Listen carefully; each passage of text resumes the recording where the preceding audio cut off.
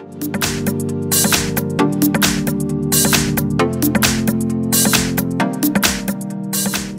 I have GIONEE A1. Let me show you how to use here Do Not Disturb mode on the following device. So at the very beginning, let's start by using the home screen. Find here and select settings.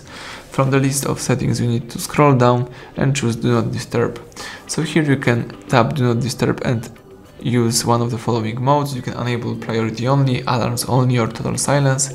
Let me use priority only, and you can use the priority only mode right here. You can also here limit content of the priority, so you can handle here with repeat callers. You can accept some messages and calls from some favorite contacts, for example.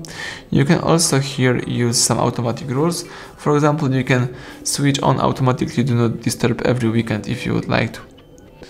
You can also use some other rules. You can add your own rule, or you can also select the advanced settings and use access to Do Not Disturb, and you can change it.